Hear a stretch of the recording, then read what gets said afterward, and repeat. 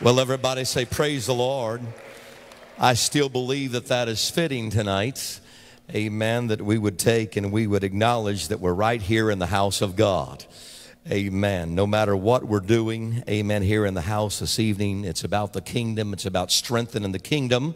It's about growing our knowledge of our history, where we come from, and not only where we have come from, but where we're going. Because I believe that the past informs the present as well as informs our future. So it indeed is a great honor for me to be here. And I want to say thank you to my dear friend, Pastor Young, amen, for that gracious introduction tonight. I almost didn't recognize who was going to be speaking this evening, but I want to say thank you to him for that, amen, to this church. We love and appreciate you. We always want to take and talk about your pursuit of excellence. And then to one that I call my dear friend, mentor, amen, and Bishop, I want to say thank you, Dr. Wilson. We love and appreciate you because really he's the one that set us out on this journey. And so we want to say thank you to him. And then I see, I just call him Bishop Young. I love him so very much. It means so much to me, him and his wife as well. So, and then see my friend walk in. Amen. Now I'm under pressure now that I see Brother Parks walk in, Brother Phillips. May the Lord richly, richly bless you. All of the ministry that is here, we indeed salute you for Christ's sake. Now, this evening, we're going to try to do something a little bit different. I did take and I brought digital notes and I brought paper notes. Now, that may mean nothing to any of those that may be watching, viewing this on the web stream, but I want you to know I've spoken in this church before and we have lost power. And so I brought double sets of notes tonight. And at that time, I had to use my iPad. So tonight, we're going to start with the iPad, and we'll see if we can get through all of this that way. Amen. So again, I want to say thank you so very much. I recognize that we're taking and we are in a different environment this evening. I would like to take just for a moment, and I know that we're sitting in the Rock Church, but I'd like to call this Wilson University Grand Lecture Hall. Because this evening, I'm not donning my hat as a preacher. I'm coming to you right now as a professor. And so we're going to bring you knowledge that possibly you have never heard presented in this fashion. Maybe you've never heard the information that I'm going to bring to you tonight. Or maybe you've read little bits and pieces along the way. Or maybe someone has also or potentially shared with you some of the information that you're going to hear tonight. However, I believe that the knowledge that we're going to impart to you this evening is groundbreaking. And so I believe it's only fitting this evening that I bring you up to speed on exactly how that we came to this point and the reason why that this research was ever even conducted.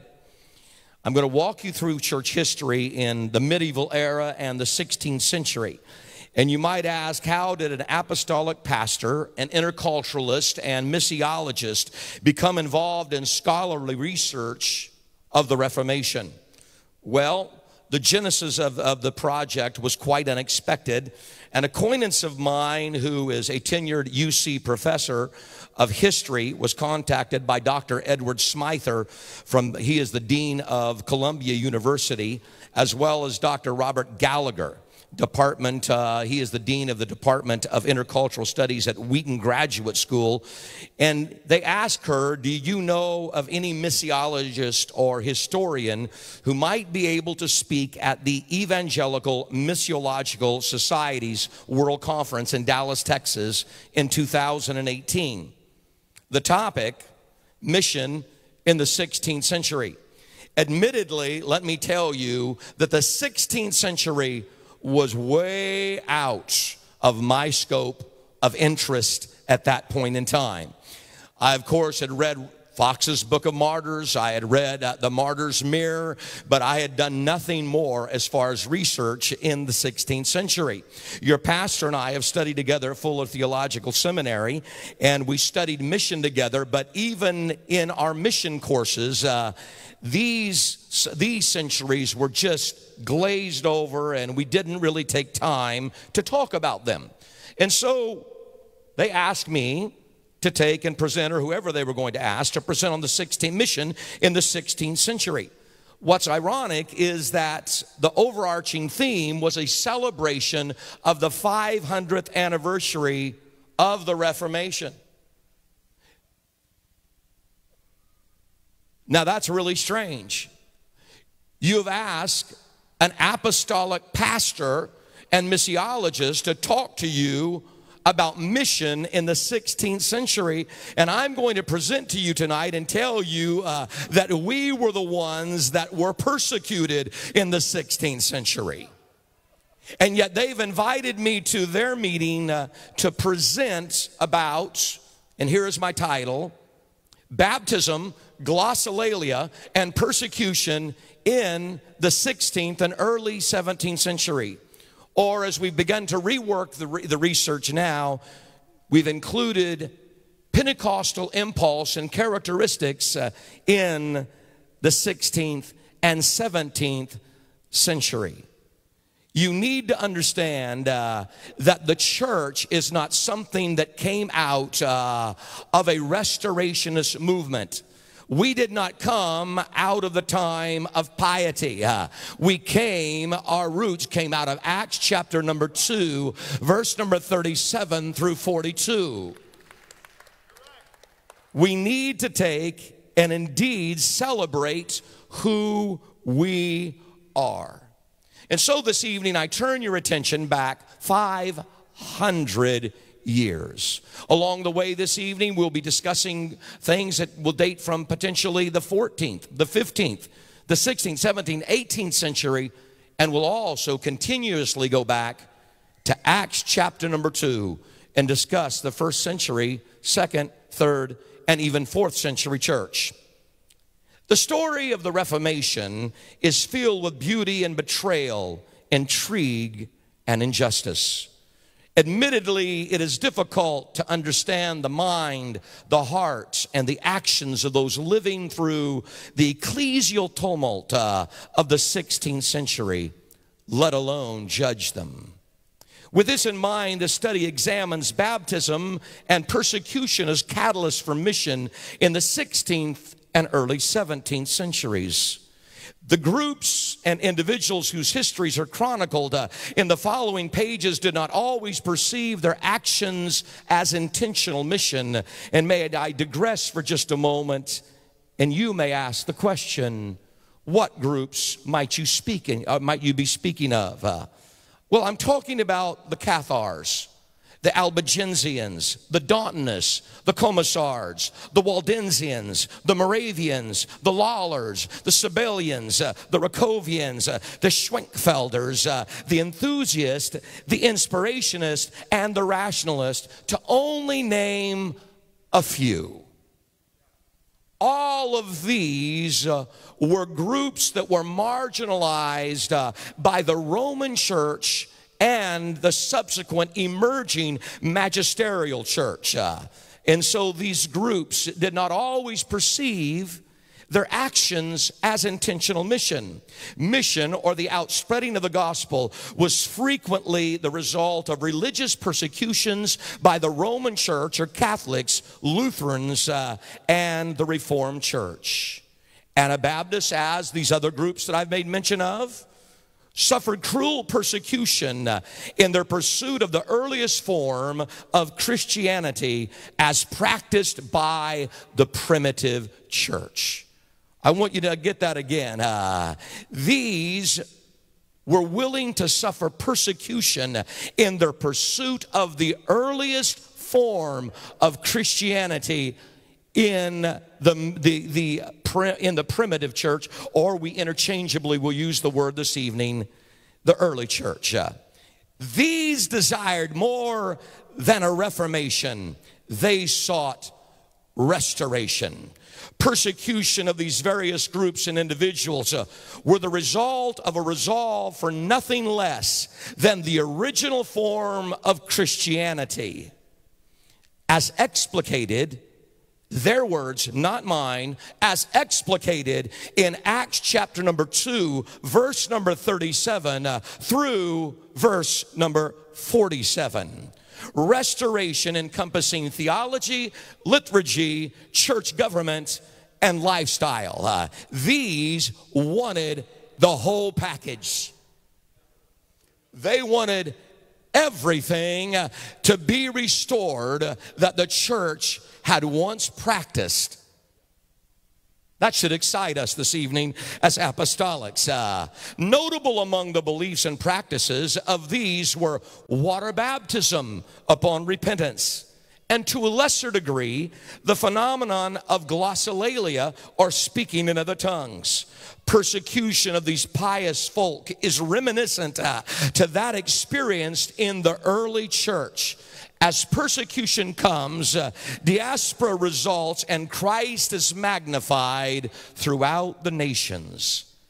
As the early church, the Anabaptists and these other groups saw themselves living again the painful persecution of the apostolic church, hounded by cruel political and religious lords who had no mercy for the defenseless, the sick, and the helpless. Church history must be considered from multiple perspectives, past, present, and future. This chapter, or this lecture tonight, explores the missional understanding and impulse of the early Anabaptist and other, in quotes, radical reformers. For these, the missional mandate, as elucidated in the scripture, and forced migration due to persecution were inextricably linked. Discussion of persecution related to the Reformation remain unpleasant topics after 500 years. Admittedly, these are topics that are colored by perspective and opinion and history. It is important for any serious student to consider how one's perspective shapes the narrative. It has been said the past is a foreign country. The challenge is, can we imagine the past from our vantage point in history? Or can we see it from where we stand and understand what was going on in those particular times? Our vantage point of the Reformed mission, its understanding and practice is more likely than not tied to our religious traditions and beliefs. Faulty or not, our traditions and beliefs are the basis from which we draw opinions and conclusions. However, beyond the frame of reference and opinion lies the historical account of beliefs and practices of the early church and subsequent generations is open for all to review and consider. I'll stop and interject here, rereading that last line again. The historical account of the beliefs and practices of the early church and subsequent generations is open for all to review and consider. We must go back to the primary sources to find what these people really believed. The problem that we have allowed as a scholarly community, or neglected as a scholarly community, is we have allowed, and we'll deal with it later on, we have allowed the victors to shape the narrative. They are the ones that have written the history, and as a result, they've written us out. They've marginalized us. They've called us radicals. They have defined who we are in the annals of history. Can I just get excited as an apostolic and say, I am no longer going to step by and allow them to be the ones who define who we are. We are the people of God. Amen. And while they may have burned our books, they may have burned our writings, they may have persecuted us to the death, there is enough still there in the primary sources to authenticate that the Acts 2:38 message is still alive and was alive then.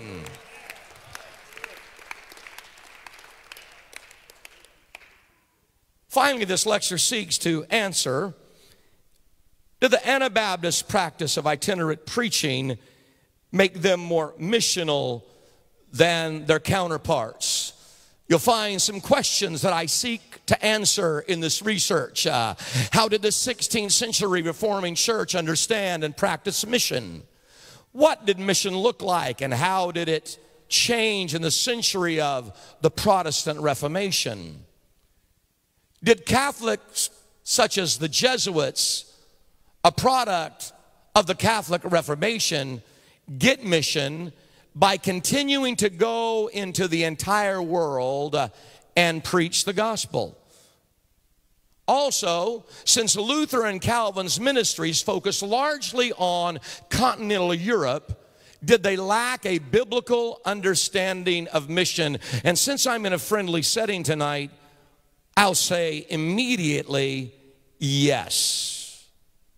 Alternatively, did 16th century conflicts on the European soil make it structurally impossible for Protestants to move beyond Europe's borders with the gospel?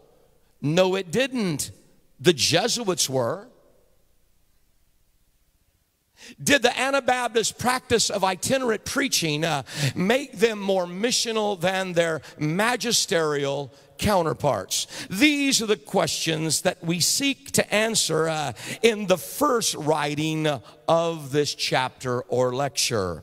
However, there are edits that we've placed in, because the more that I dug, the more that I found that we were mentioned in the writings. The more I found out that many that were in the writings were humanist or rationist. When you come to these terms, humanist and rationist, you have to examine them.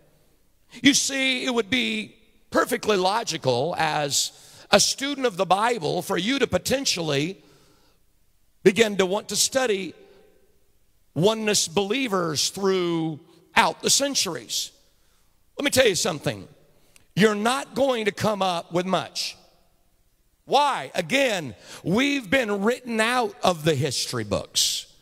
But when you begin to look at these two primary terminologies, you'll hear about the humanist and the rationist. And when you read about those, you better give pause for a moment and begin to wonder, what did that humanist believe? Or what did that rationist mean? Because frequently you'll find out that those two terms that we recoil from today were terms by which and through which anti-Trinitarians were known.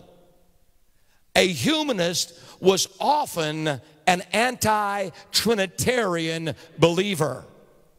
You can say the same of the rationist. And so you have to understand that when you're doing scholarly research and you're doing a deep dive down into the material, that frequently you have got to take and use alternate words or different search terms, or when you're reading, be aware that there might be a terminology that you might need to investigate further and see what these actually believed.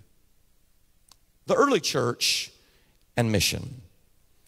As previously noted, all serious study involving the church must consider the history and the practice of the primitive community. Lying beyond the scope of this chapter are the early church's beliefs. However, it is sufficient to say that these place the primitive community at odds with Judaism, religious and governmental authorities, and the prevailing philosophies of the time. The first community was persecuted by the Jews for their beliefs and practices, namely their understanding of the deity of Christ, baptism, and miraculous. Remember, I'm couching this right now because I'm speaking to the Evangelical Missiological Society. The most severe persecution came, however, when Titus besieged Jerusalem from autumn of 66 AD to 70 AD. Although this resulted in a calamity for the Jewish people at large, not just the church. This besiegement and spoiling of Jerusalem resulted in mass dispersion and the spread of the gospel. Let me interject. Don't be afraid of persecution. Sometimes it's God's way of unsettling the church to bring about his greater good within the kingdom of God. Sometimes dispersion and migratory patterns are something that God sends to shake the nest of a nation, to get people moving so that the gospel might be advanced. So the besiegement and the spoiling of Jerusalem resulted in mass dispersion and the spread of the gospel. This reality is elucidated in an article by Christopher Schenck, Migration and Mission According to the Book of Acts. Traces for us the contours of mission in instances of forced and voluntary migration. Again, if I could quickly add here, amen, we must be willing to entertain the stranger. A sampling of widespread influence of Anabaptist belief and practice is appreciated in Klaus Peter Clanson's statistical survey of the Anabaptist in South and Central Germany, Switzerland, and Austria. Clanson's survey illuminates the migratory patterns of a community of believers besieged by severe persecution as experienced by the primitive church, but growing the kingdom. In the 16th century, the Protestant Reformation brought about seismic changes across the religious and political landscape of Europe. Beginning in 1517, many of the important features of medieval theology were being challenged by Martin Luther, resulting in significant numbers of people rejecting the teachings of the Roman Church. Rejection of these beliefs and practices brought about a third branch of Christianity called Protestantism, in addition to Roman Catholicism and Eastern Orthodoxy. Schism was not a new thing. Throughout the Middle Ages, a number of individuals and groups had challenged the beliefs and practices of the Roman Catholic Church. Among these were the Waldensians of the 12th century, who traced their origins back to the pupils and disciples of the apostles of Jesus Christ. Now again, I want you to take and hold some of what you might be saying about the Waldensians and not taking and placing too much judgment on the things that you've read about them. And the reason why is primarily what's written about the Waldensians has been written by those that were their detractors and their haters. Let me just add again and touch on something your pastor spoke about just a moment ago. I'll deal with it in a little while when I say, or when I quote someone by the name of Estep. And he says the medieval era, the medieval time was dark. It was dark. Again, it's hard for us to put ourselves back into that time and understand it. But it was a dark, dark time in the world. There was very, very little value that one placed upon the individual. But what you have to understand is that it was so very dark. But today, I want to talk to something that Pastor dealt with. It's still dark, even at the table of the academy.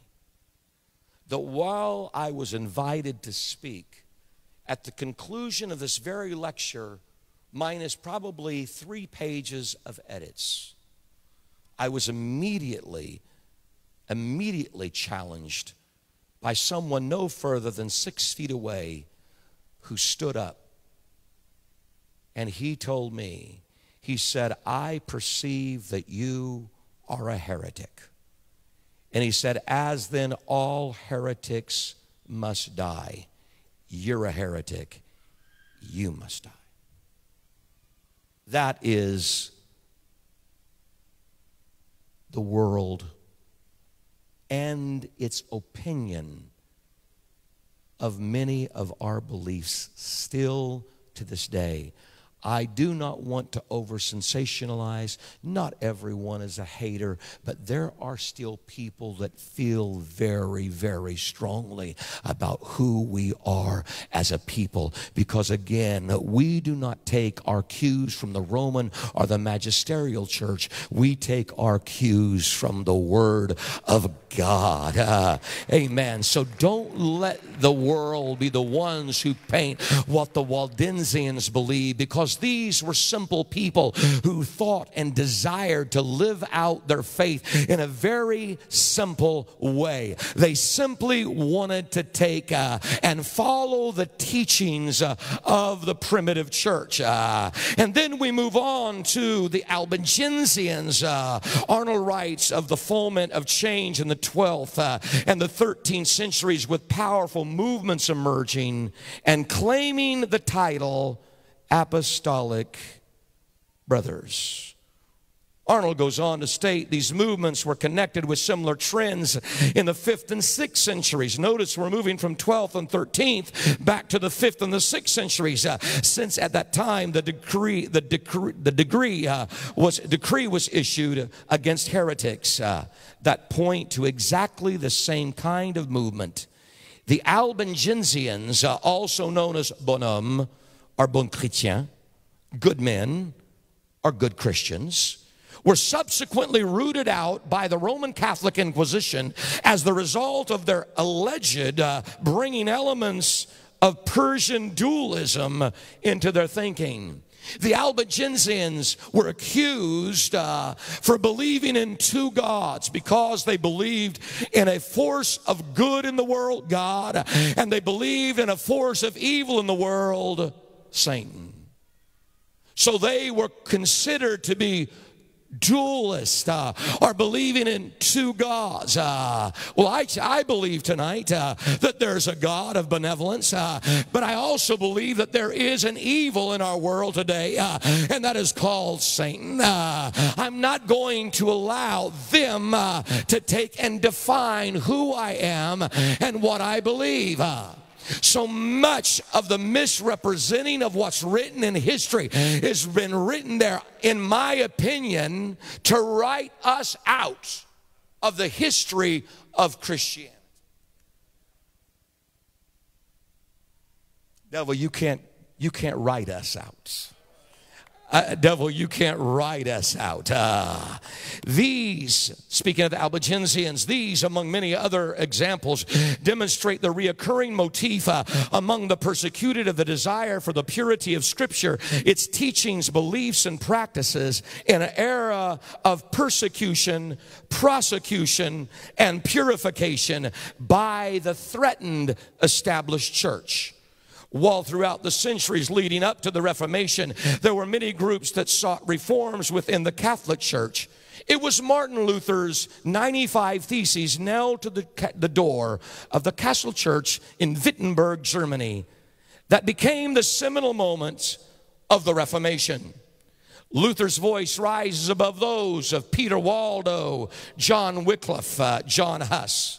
Historically, he is unique as the man who precipitated the break from Rome. However, Luther's call for reform did not go far enough for those who sought a full restoration of the beliefs and practices of the primitive community. The result of Luther's unwillingness to press for greater reforms resulted in discord in the church and persecution of all who opposed him. The heretical beliefs and practices of those he opposed are examined later this evening.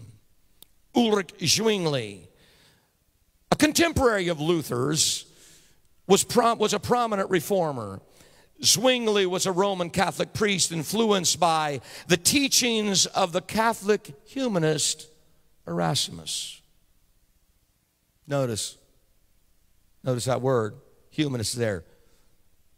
You dig down deep, you're going to find some interesting information embedded within the Catholic tradition Erasmus was one of the few who questioned and reinterpreted some of the medieval doctrines of the Roman Catholic Church without leaving it. By 1516, Zwingli had already begun to advance the doctrine of salvation through grace alone, and within a few months openly criticized the sale of indulgences. The fervor for Reformation had so gripped Zwingli, by 1519 he was openly preaching Protestant themes. While Zwingli read and followed the writings and development of Luther's theology, many of his beliefs were of his own, and to a lesser degree, the idea of Catholic humanists. As noted by David Bernard, like Luther, however, Zwingli had little use for reformers more radical than himself. Like Luther, Zwingli was willing to persecute radical reformers to the death, even though they had once been numbered among his brightest students of Zwingli. These were condemned because they dared to press the boundaries of reform further than Zwingli himself was willing to go. Any discussion concerning the Reformation and mission is not complete without including Jean Calvin, or John Calvin. Calvin emerged as one of the most important leaders of the Reformation. Many scholars attribute to him the systematization of the Reformation and bringing together a cohesiveness to biblical doctrine.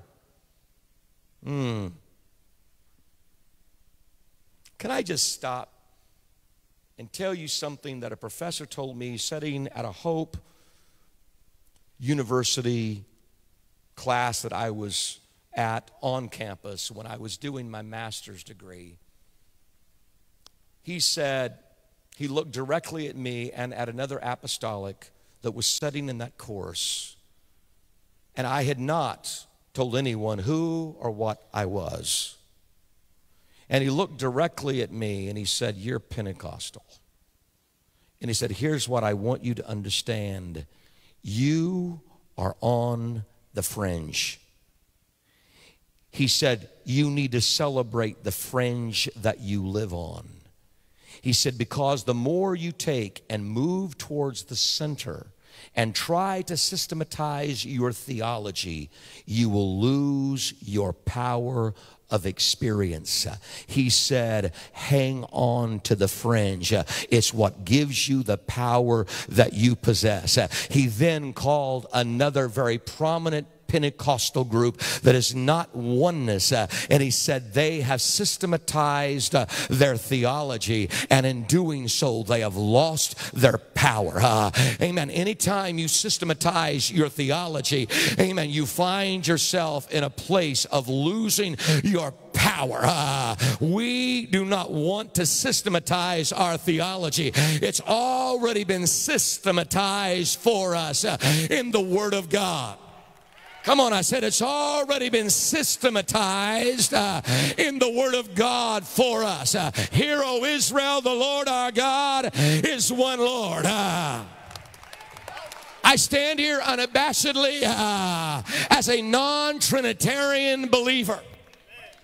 I stand here as a believer that believes in a systematized theology that Jesus told his disciples to baptize in the name of the Father and of the Son and of the Holy Ghost. I believe in a systematization of my theology, and that's exactly what I did. I got baptized in Jesus' name. I want to tell you something today. The only systematization of my theology is the Word of God itself. But when you move and you try to systematize your theology, you can be seated according to the systematization of normal or normative theological frameworks. You're in trouble. Jean Calvin or John Calvin, he is the father of systematized theology or systematic theology. However, He had some detractors. He had some that criticized him. A prominent nemesis of Michael's was Michael Servetus from 1511 to 1553 AD. He was a Spanish physician, theologian, and humanist.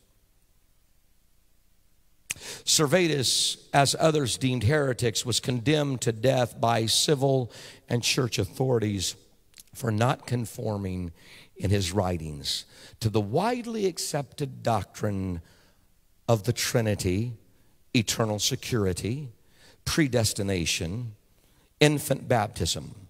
These placed him at odds with the Reformers and with the Catholic Church. Sir Winston Churchill once said, "History is written by the victors." Therefore, comparatively little is known about the real beliefs and practices of those deemed heretics. As previously mentioned, their writings were burned and their voices were silenced. Thus, Wilbert Shank, a professor of your pastor and mine, a leading historian of mission, concludes, virtually all mission history and theology has been presented from the viewpoint of the dominant ecclesiastical tradition. That means, again, our history has not been presented. It's always been one-sided. I thank God for new scholarship. And I'm very heartened that I believe that there is going to emerge a cadre of young scholars within the apostolic movement that are going to go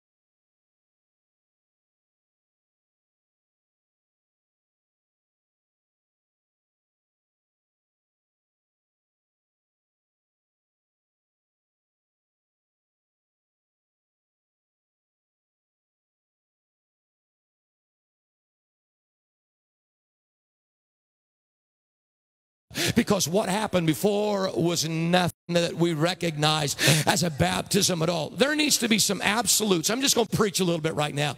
There need to be some absolutes that you stand up for and that you are absolutely unwavering in. There's got to be some beliefs that you have on the inside of you that says, I'm not for sale, my values aren't for sale, my beliefs are not for sale. When I'm discussing these things with my friends and with my family at Thanksgiving and Christmas, I'm not going to waffle beneath the heat that they begin to put on me. I'm going to stand up for who I am. I am an apostolic, blood-bought man of God, woman of God, child of God, young person of God. Come on, somewhere there's got to be something that grips a hold of us as a people of God. Summarily, the Zurich Council declared Zwingli the winner and denounced the radicals. The radical reformers were left with virtually no options. Conform, denounce your beliefs, leave Zurich, or face imprisonment. Again, there was no tolerance for competing views in the marketplace of Reformation. In the first chapter of R.A. Knox's Enthusiasm, he writes, there is, I would say, a reoccurrent situation in Christianity, using the word church in the widest sense, where excessive charity threatens unity. You have a clique, an elite of Christian men. I want you to notice, I'm going to call this out for you right now, an elite of Christian men, and more importantly, in parentheses, women who are trying to live a less godly or less worldly life than their neighbors. We're talking about people that wanted to take and live a life that was less worldly than their neighbors who also were called Christians. Who are trying to live less worldly life than their neighbors, to be more attentive to the guidance directly felt that would tell you of the Holy Ghost. These people are living out their life. They want to live it in a very holy way before God and before man. And they want to have the Holy Spirit leading them and guiding them and directing them, is what Knox is saying. And then he goes on and says, more and more, by a kind of fatality, you see them draw apart from their co-religionists. They begin to pull back from the Reformed church. They begin to move away. A hive ready to swarm. There is provocation on both sides between these radical reformers and these, the magisterial reformers. On the one part, there's cheap jokes at the expense of over-godliness, acts of stupid repression by unsympathetic authorities on the other, contempt of half-Christian, ominous references to old wine and new bottles, to the kernel and the husk. Then while you hold your breath and turn away your eyes in fear, the break comes. Condemnation and secession. What difference does it make? A fresh name has been added to the list of Christianity. End of quote. In reflection, what difference it makes is suppression of another's belief, or conviction and schism, or division in the body of Christ. This is certainly the tale of those who chose to live out their beliefs in the community of Christ. Anabaptists, as others deemed heretics by the magisterial church, were pioneers of religious freedom. Let me just add, many of the things that you take and you tout as American today when it comes to the separation of church and state, all are attributed and owing to the Anabaptist tradition. Virtually none of the traditions of the magisterial church have been transferred over It was these who stood that the church should operate and stand autonomously away and outside of the influence of government. And while we will take and we will appreciate magistrates and their rule over us, we will not let them rule over the things that pertain to God and His house.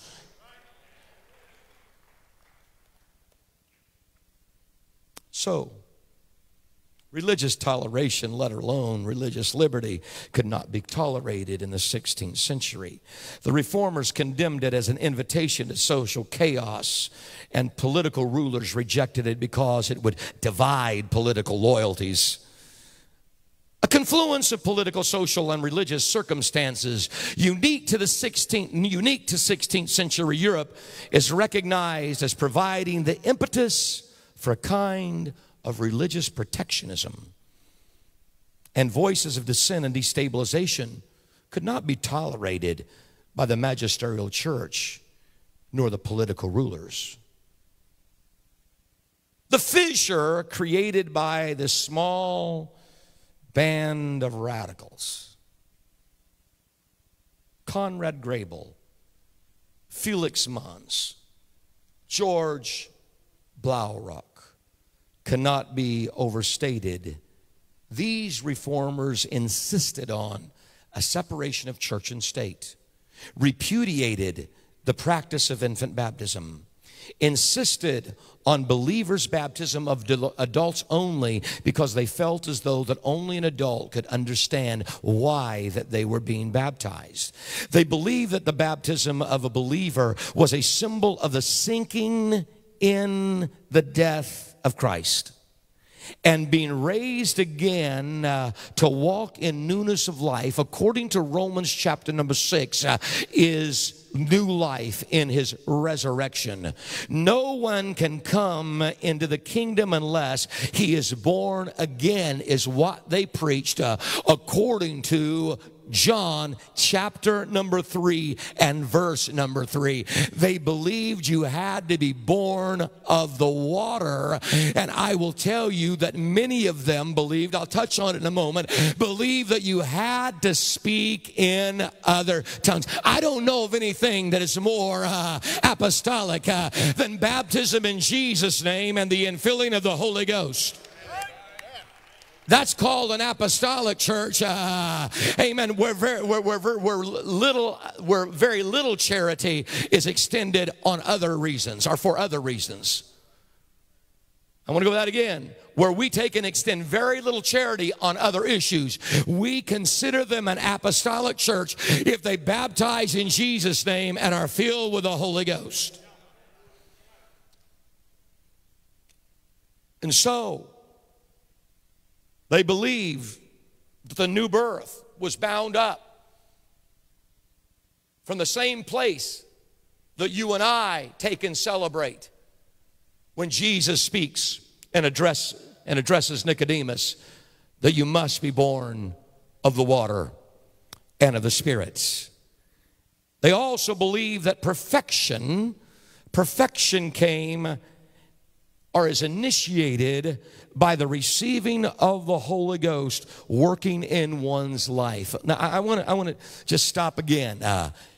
Everything I'm reading to you, every single bit of it is documented. I believe up in the media room, they have a copy of exactly what I'm reading. They'll see little footnote numbers. And at the bottom, there are my citations. Everything is meticulously detailed and documented. This is not private research. It's academic research. If it's going to be perused and looked at by the academy, it has to stand the scrutiny of the academy. And so when I put in there that these, look at it again, when I put in here that these had to be initiated through the Holy Ghost working in their lives, I document that fact.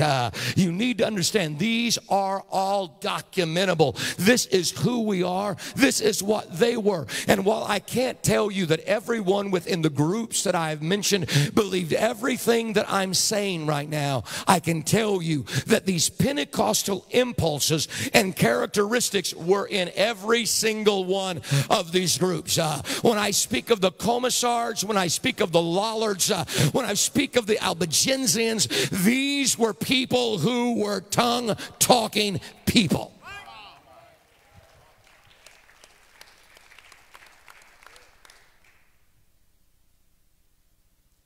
The Anabaptists believed, according to George Weitzel, 1501 to 1573, that the true church was the apostolic church. We're not talking about the apostolic see. We're not talking about the Catholic Church. We're talking about the apostolic church. He goes on to state, my wish, my yearning is that the word may go back to a true apostolic church. The acts and the writings of the great church fathers and ancient bishops, and we'll have to deal with this, and the ancient bishops show the way on which we must go back to it. The apostolic church flourished to the time of Constantine. To the time. But let's think about to the time of Constantine. From then on, it was perverted because the bishops went over to the world.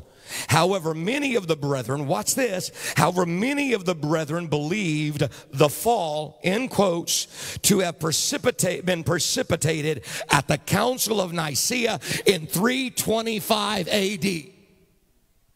That's when they said the fall came. What was that all about?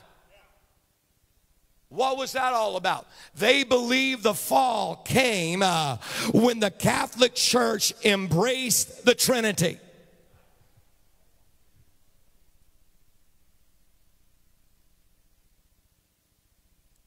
However, many of the brethren believe the fall to have been precipitated at the Council of Nicaea in 325 AD with the crystallization of the Trinitarian formula. Other brothers dated the fall even earlier, giving reference to Eusebius and his attributing the fall as taking place upon the death of Simeon in 111 AD. They believed in the imminent return of Christ. Their liturgy, watch this, included revivalist symptoms and impulses. They were showed to dance on occasion as the Spirit of God began to move in their midst. They acted like children. And that's always something that I've read I've read a lot of the critiques of this. They acted like children. Friend, you show up at an apostolic church on a Sunday night. Friend, we're not down on the floor with cars and baby dolls. But friend, I tell you what, they might just see a 58-year-old man that's acting a little bit like a child. These men are not drunk as she supposed. Amen. These people running these aisles are not drunk. Amen. They may be acting like kids, but you know what? What they have a hold of is real. So what did they do? They would dance. They would act like children. And let me give you the last one. They would speak in other tongues. This is what came out of their books. This didn't come out of what we wrote. This came out of what they wrote. That's why I say you have to dig deep. And in their criticism of us, you'll find us. So as they're criticizing us, marginalizing us,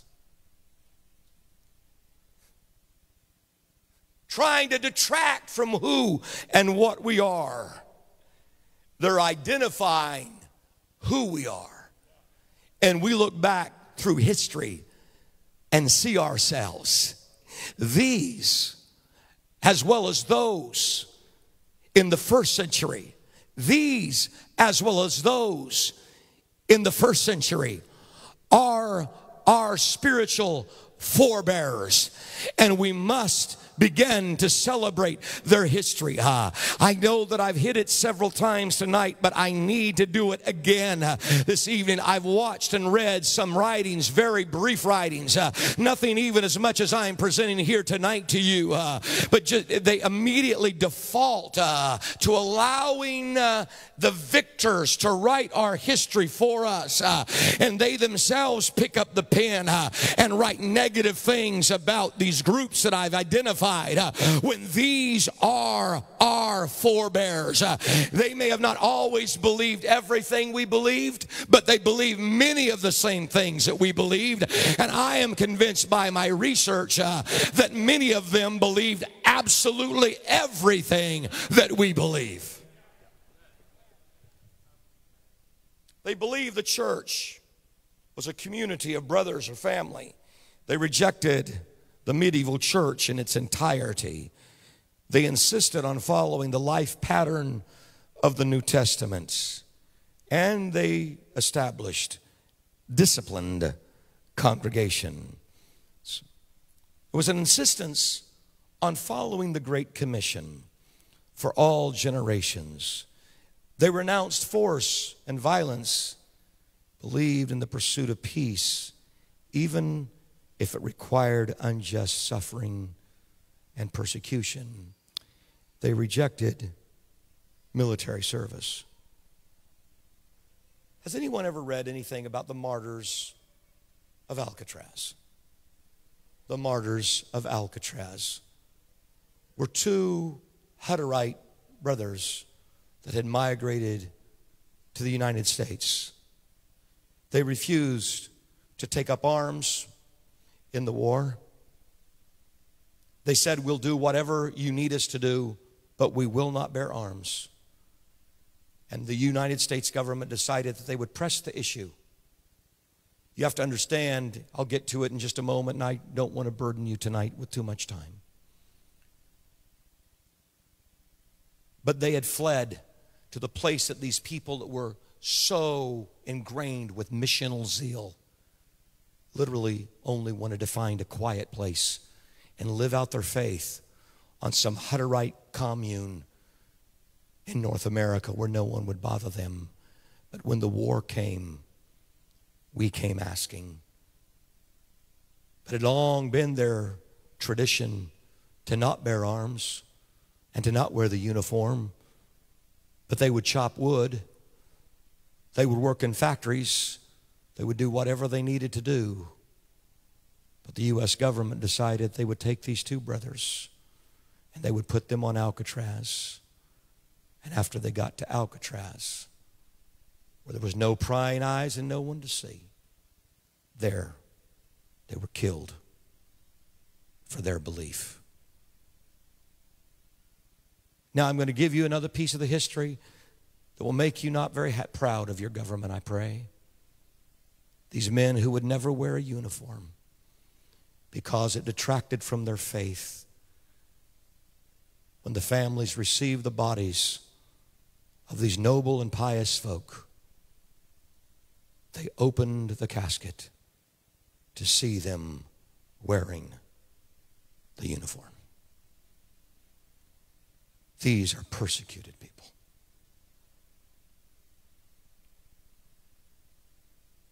It's a sobering thing, especially when you begin to look at their history. They were a people on the run from 1525. And they ran all the way till they came to Moravia, Transylvania, Moravia, and beyond, and finally came to America. These things that I've illustrated in my bulleted listing of their beliefs, These were new and radical ideas in the 16th century that challenged the magisterial church and political powers. This fledgling band would not be deterred, and therewith, after being condemned by the city council of Zurich, decided that they would no longer theorize what was stated in the scripture, but put it into practice. Therefore, on the night of January 21st, 1525, 4 days after the third disputation, where these were considered heretics, named as heretics, Anabaptism was born. George Blaurock, insisting that Conrad Grebel baptize him, in turn George Blaurock baptized Conrad Grebel and Felix Mons. After their own baptism, Grebel and Blaurock proceeded to baptize all those that were present. Clearly these, under penalty of death, sought more than a reformation. They genuinely desired a restoration of the primitive apostolic church. Church historian William Estep writes, this was clearly the most revolutionary act of the Reformation. No other event so completely symbolized the break with Rome, not even Luther's 95 Theses on the door of the church at Wittenberg. Here, for the first time in the course of the Reformation, a group of Christians dared to challenge the magisterial emerging church and the Roman Catholic Church, and form a church after what was conceived as the New Testament pattern. The rupture did not come solely as the result of believers' baptism, but was also over the Lord's Supper, ecclesial authority, and liturgy. It was these adherents' insistence on baptism as a visible expression of the church that resulted in the persecution and prosecution. Clearly, insistence on believers' baptism placed the Anabaptists and these other groups at odds with the Reformers and the Catholic Church. Baptism and community were tenets from which the believers' church, as they were also known, were willing to lay down their lives. William Estep writes, by January 21st, 1525, the concepts both of discipleship and church find implementation in the inauguration of believers' baptism. In the historical process, apparently, both concepts developed simultaneously. Anabaptists sought to return to the pattern of the ethos of the primitive church. They possessed a heightened sense of eschatology. They were anti-intellectual without condemning education. They simply believed that God could speak to simple people as well. They believed in a complete separation of church and government. Their heightened sense of eschatology was at the heart of Anabaptism's missional impetus of go forth, teach all peoples, and baptize them. Persecution concretized their belief in the imminent return of Christ and hastened their missional endeavors. As axiomatic as it may sound, a spiritually alive community of believers desires to share their faith. This is especially true given the primacy that Anabaptists gave to the book of Acts.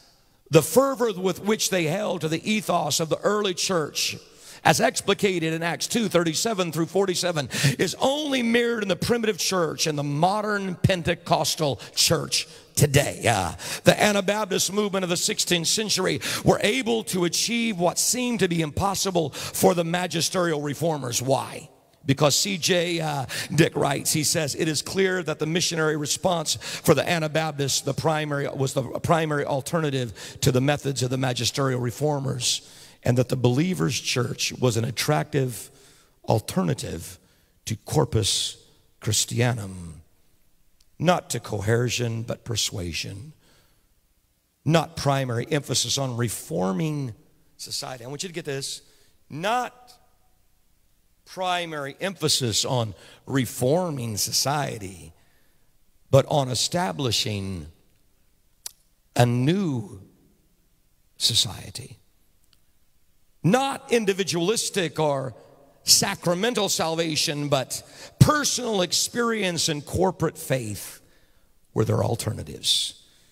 The Anabaptist vision was deeply rooted in their desire for the restoration of the primitive apostolic model of the believer church with its implicit theology of discipleship under Christ's lordship and explicit evangelistic witness in the power of the Holy Spirit. This led them to unquestioned obedience to the risen Christ's mandate, make disciples of everybody. The radicals were consumed with missionary zeal. The mandate of the Great Commission was the impetus for their intentional missional engagement. Obedience to the pursuit of the missional task was tantamount to discipleship and living under Christ's lordship. As such, Anabaptists followed the plan given by Christ in the Great Commission, going into all the world, preaching and teaching the gospel, baptizing adult believers, and incorporating the saved into the church. 5 minutes. Okay? Prior to August 1527, the Anabaptists engaged in 4 specific methods of evangelization: preaching, pilgrims, house meetings, Bibles reading, and evangelism. But one more: persecution. Persecution as a way of doing mission? Indeed, they embraced persecution. Persecution was perceived as a form of witness to the executioner and to those who come to witness the execution. The serenity with which these lay down their life was nothing short of a call to repentance and reconciliation to God. A great example of such is George Blaurock, one of those 3 important people we made mention of. He was called Sturdy George. George Blaurock was a powerful preacher. Get this, pastors. He was called the second coming of the Apostle Paul. He was known to get to the magisterial churches before the clerics arrived and preached to hundreds of their congregants and immediately take them to the water and baptize them. Blaurock died a martyr's death. I want you to get this. Blaurock died a martyr's death. You'll see in a chart, Blaurock is attributed to having baptized 4,000 people. However, Blaurock died a martyr's death. However, as the crowds watched him burn at the stake, a young boy by the name, if you know your history here, of Peter Walpott was so moved by the serenity and the peace of George Blaurock as he burned at the stake that he, upon his own adult baptism, speaking now of Walpott, went on to become the greatest missionary and greatest baptizer of the Anabaptist movement, which means he had to have baptized more than 10,000 people himself. That's the power of a witness. I said that is the power of a witness. After the missionary conference in Augsburg in 1527, strategic missional methods were initiated and refined. The Martyr Synod, which is basically considered Augsburg Mission Conference, initiated a vision of mission which dealt with delegated areas of mission responsibility.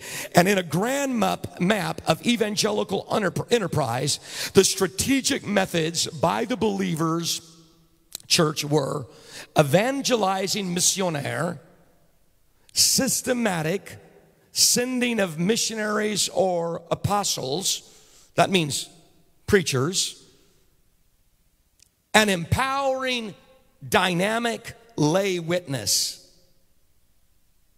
I'm going to go this slowly. And then the original business as a mission plan outside of the Apostle Paul.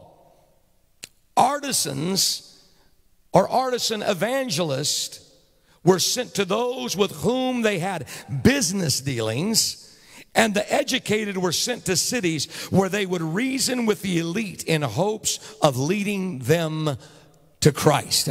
These did whatever they had to do and were intentional about their mission. Let me just say this. They literally turned Europe upside down.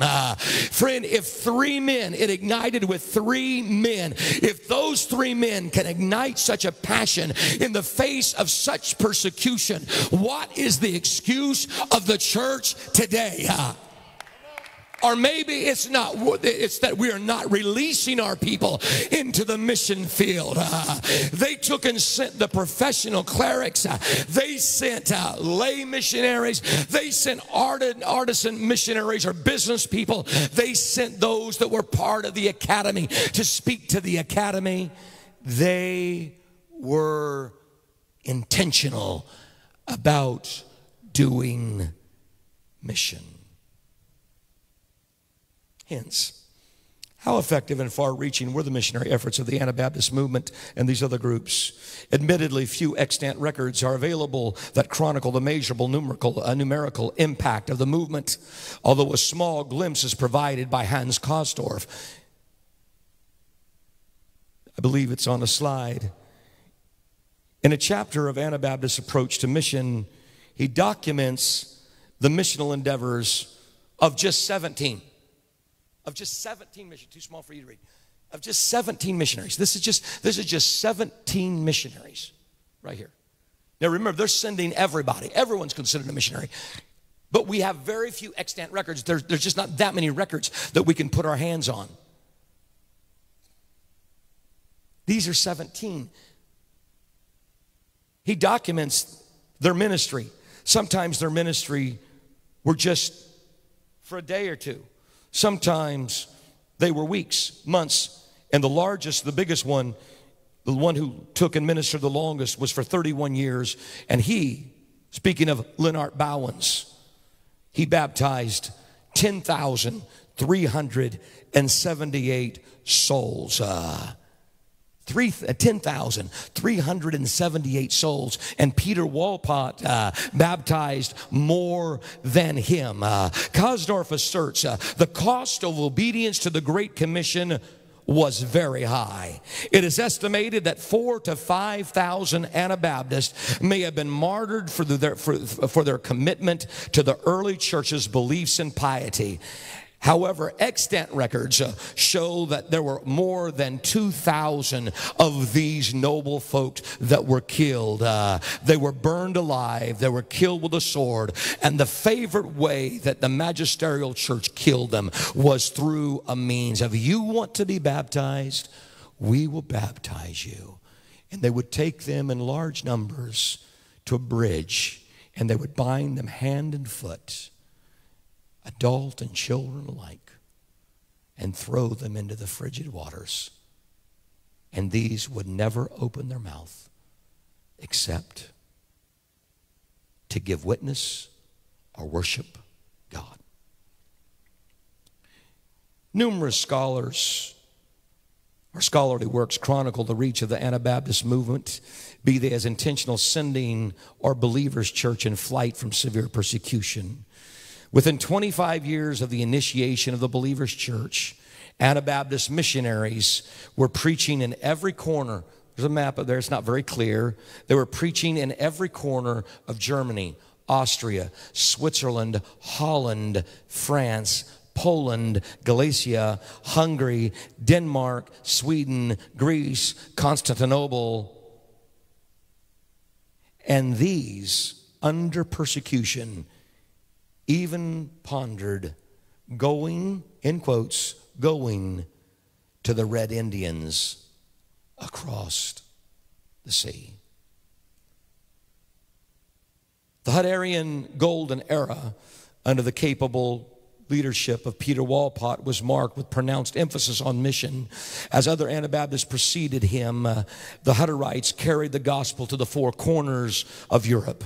Southern German Anabaptists began their migration eastward towards Moravia as early as 1526. And by 1546, they continued eastward in their migration to Slovakia. The Hutterite migration resumed in 1621, established several brethren colonies in Transylvania, and the Hutterite migration continued into the 19th century, with many migrating to the United States between the years of 1874 and 1879. As with all Anabaptists, the Hutterites were compelled to take the gospel to those who the magisterial church had neglected. Later, Anabaptists moved from evangelism to seeking toleration in the face of extraordinary hostility. These sought a place of quiet, or a place to quietly practice their faith within isolated communities. But I want you to know something. Every time that you go by one of these places today, if you'll actually look, and I could trace it out in history, that many of them were reintroduced to many of the teachings of the Catholic Church, especially as they moved to Transylvania. But when you literally have been chased all over Europe for 300 years, all you want is to find a quiet little place in the world. You've lost your missional impetus. I said, they lost their missional impetus. Can I just trace that out a little bit for you and I today? Sometimes when we've been in church a few years, we lose our missionary zeal. A good friend of mine wrote a book called Sectarian Cycle. His name's Dan Butler. And Brother Butler posits in that book, he says, you know what? For the most part, everyone has to have a first-generation experience. And the reason why, if they don't have a first-generation experience, he says they will lose their missionary zeal and a church will not continue to grow. So as a result, another thing you can get out of what I'm saying tonight is that mission must be at the core or at the heart of who we are as a people. From our vantage point, it's unimaginable how these pious believers could embrace such a severe persecution and death as a means of giving witness to Christ and extending his mission. However, this was the plight that they embraced. Hans Kosdorf asserts that the persecution was so severe that only 2 or 3 of the 60 leaders who met in Augsburg in 1525 were alive to celebrate the 5th anniversary of the Anabaptist movement. Thousands of men, women, and children were martyred for their faith. These noble and pious witnesses of the faith were tortured, burned, beheaded, drowned, hanged for little more than desiring to pursue what you and I have here tonight. Acts 2. Their willingness to suffer rather than recant or deny their faith demonstrates conviction of belief under the threat of death. They were consumed with go and make disciples and baptize them. With this in mind, there were several lessons to be learned. First of all, that we can take to heart tonight is that they were radically, I want to use the word, they were radically missional. The church must be radically missional. You have to be sold out to the mission of God. Come on, I say, you got to be sold out to the mission of God. The reason why I believe that they were so powerful in their witness is because of Acts chapter number 1 and verse number 8. But you shall receive power after the Holy Ghost has come upon you, and then you're going to be a witness here and here and here. Jerusalem, Judea, Samaria, the uttermost part. Come on, you're going to be a witness. There's got to be a priority of mission. Mission's got to be a priority. It's not a secondary thing.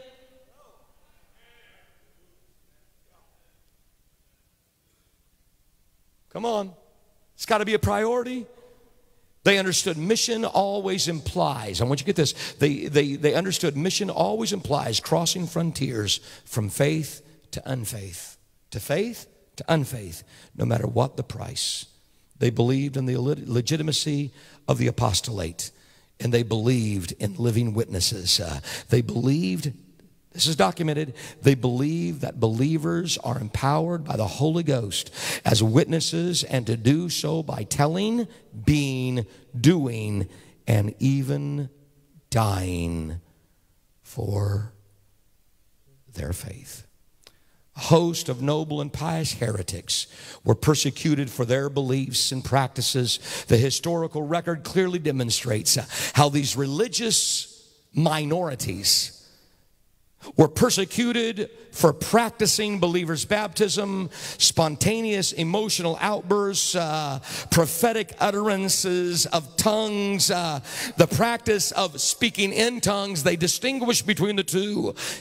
No matter what the condemnation, ridicule, or persecution by the magisterial church or the Catholic Church, they persevered in spreading the gospel.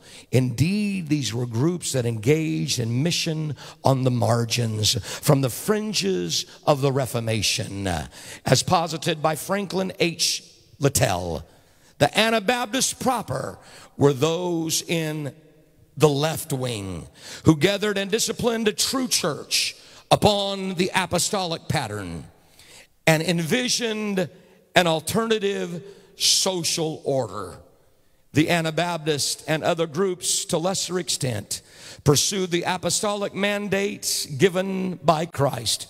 Go, make disciples, baptize, teach. It always comes up again and again. Undoubtedly, the impetus and understanding of mission of the Anabaptist movement far exceeded that of the magisterial church in all its forms today. The history of the Reformation was written by the victors. However, 500 years later, fresh insights are emerging of a missional movement that continues to inform mission praxis in the 21st century. The apostolic church is a growing force. Pentecostalism is the fastest growing form of Christianity in the world. You need to lift your hands and celebrate. You're part of history. You're part of not just the early church, but the church throughout history. God bless you tonight.